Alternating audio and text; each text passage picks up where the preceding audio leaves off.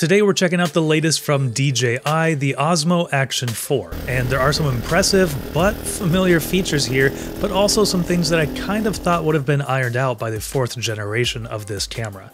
So let's dive in and check it out. Just looking at the spec sheet, there really aren't any big new features here with the Action 4 over the previous generation. All the main features like shooting at 4K 120 FPS, front and back touchscreens, and a quick release mount and cage for easy vertical mounting are all features found on the Action 3. That being said, there are still a lot of great features about this camera. 4K at 120 FPS is a great inclusion for making slow motion clips. The microphone worked great for capturing audio and knocking out wind noise when I was riding my motorcycle at around 50 miles per hour. Just like in earlier generations, the Action 4 has DJI's Horizon Steady mode that keeps the camera level when it starts to tilt left and right.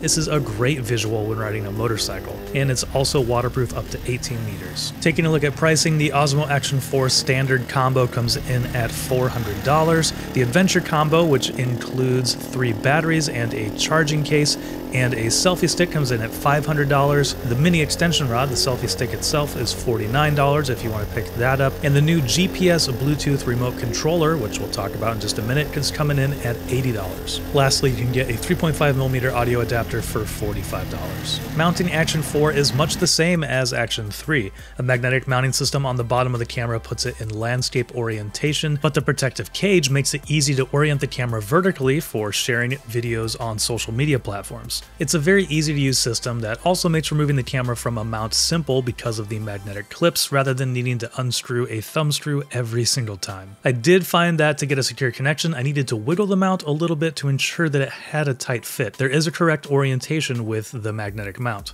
Once it was all set, the mount felt rock solid, but like I said, I did find myself adjusting it to make sure that it was fully secure. Action 4 can also be mounted to many other GoPro style accessories. On my motorcycle, I used a GoPro chest strap, for example. Talking about image quality, the Action 4 is using a slightly bigger sensor than the previous generation with the same f2.8 aperture that can shoot up to that wide 155 degrees when the stabilization is turned off. All the different levels of stabilization will put a little bit of crop on that image. In my testing though, the footage looked great when shooting during the day. In most clips, leaves in the trees kept plenty of detail, which is typically my go-to test for action cameras. Images can usually start to get a little bit crunchy with fine details in the leaves when looking at footage from action cameras, but while there was some sharpness present, I really enjoyed the look of the footage coming from the Action 4. Additionally, colors looked accurate once again during daytime shooting. The trees, water, and skin tones that I captured in my footage all looked great to my eye. At night, the camera did struggle with noise while I was riding around town on a motorcycle. I've definitely seen worse night footage from action cameras in the past, but the noise was still plenty noticeable. And this was one thing that DJI called out in their press release, stating that it has remarkable low light performance. And yeah, while it does okay, I wouldn't necessarily call it remarkable for me. One highlight of this camera is DJI's Rock Steady and Horizon Steady stabilization modes. The footage looked silky smooth when riding my motorcycle and when paddling in a kayak. Definitely a great plus of these cameras. I also noted that in the press release, DJI called out an upgraded InvisiStick mode or filter or effect, which will use cloud-based computing to remove a selfie stick from applicable footage through the DJI Mimo app. And it worked pretty well, although it's not on par with the same effect from a 360 camera like the Insta360 X3. Another note here is that the max resolution that can be exported with this InvisiStick effect is 1080p, and that's totally usable for social media posting, and that's most likely what its intended use is, but those who want a higher resolution might be a bit disappointed with those numbers. One interesting new accessory is the GPS Bluetooth remote control. Beyond double checking settings and starting and stopping the camera, this $80 wrist wearable add-on logs GPS data that can then be added to a dashboard overlay from the DJI Mimo app. It provides interesting metrics like speed, route, and direction, and can be a fun way to recall an adventure captured on the camera. For motorcycle rides, for skiing, for mountain biking rides, for runs, I can see this would be kind of fun to track your whole trip. But as far as I'm aware, those can only be added and exported from the DJI Mimo app. Riding a motorcycle is typically my go-to test to see how an action camera puts up with high wind speeds, and all in all, I think Action 4 handled the speeds up to about 50 miles per hour very well. I do think it's leaning heavily on software-based noise reduction, but I don't mind that at all. The sound that was coming from the camera at those speeds is totally usable. As for battery life, DJI claims up to 2.5 hours of battery life under perfect conditions at 1080p. I tested it recording 4K 120 FPS and the camera shut off after about 70 minutes of filming.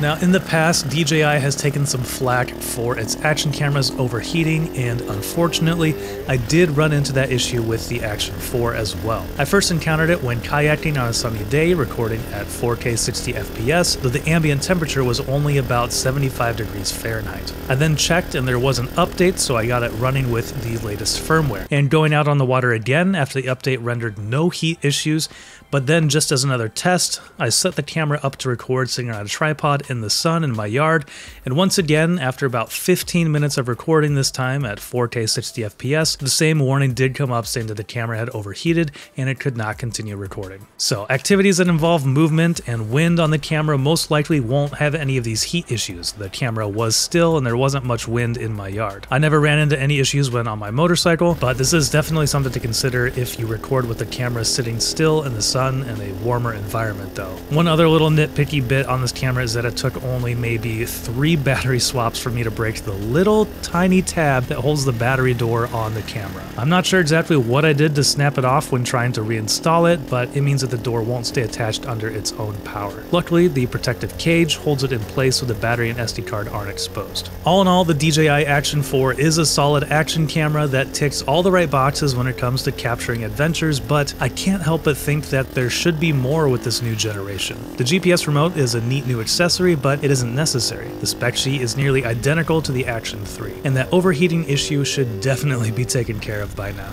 So it's probably not worth an upgrade from the Action 3 if you already have one, but if you're sold on the DJI ecosystem, if you like those stabilization features, the dual touchscreens are a great feature in this camera, and as long as you're not scared of it overheating, the Action 4 is a solid action camera in most situations. And that's going to do it for this review. If you're looking for some other videos to watch, check out our review of the Insta360 Go 3, their latest action camera, as well as our most recent video. And thanks for watching. If you enjoyed this video, please give it a thumbs up so others can find it easier, and consider subscribing.